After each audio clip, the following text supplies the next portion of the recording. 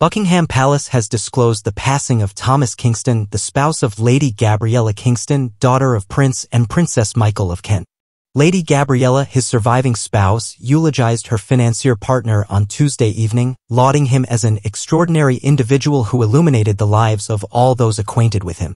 Expressing deep sympathy, the King, Lady Gabriella's second cousin, extended his sincerest condolences to her family following the unexpected demise.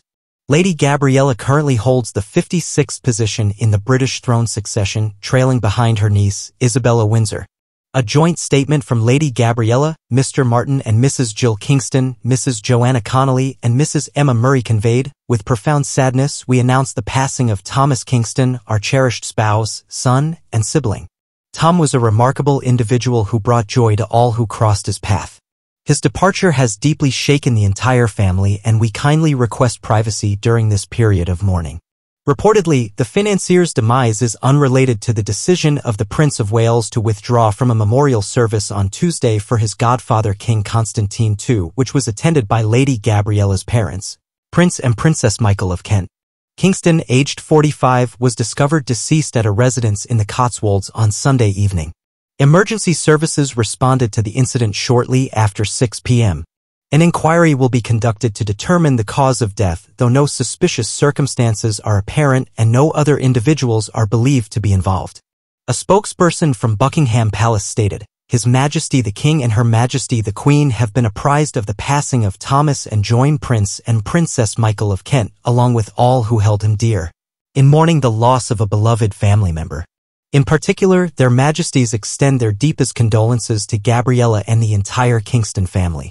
Lady Gabriella shared a personal photograph she had captured of her spouse, depicting him with a smile, clad in a casual pink shirt while standing near a water body under the radiant sunshine.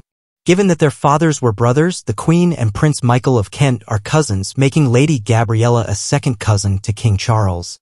Familiarly known as Ella among her peers, she was initially positioned 18th in line to the throne upon her birth. Lady Gabriella tied the knot with financier Kingston in 2019. Their private ceremony took place at St. George's Chapel within Windsor Castle and was attended by numerous senior members of the royal family, including Queen Elizabeth II and Prince Harry. The late Duke of Edinburgh also made a rare public appearance at the event.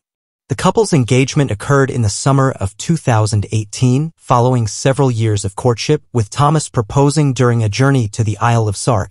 Their last documented photograph together was taken on Valentine's Day, both donning matching royal blue and black attire at a Shakespeare celebration hosted at Grosvenor House, attended by Queen Camilla as well. Mr. Kingston served as a director at Devonport Capital, specializing in assisting companies within emerging economies or post-conflict environments by facilitating access to expansion funding and liquidity solutions. A graduate of Bristol University, Kingston had previously been involved in diplomatic missions with the Foreign Office, including efforts to negotiate the release of hostages in Iraq.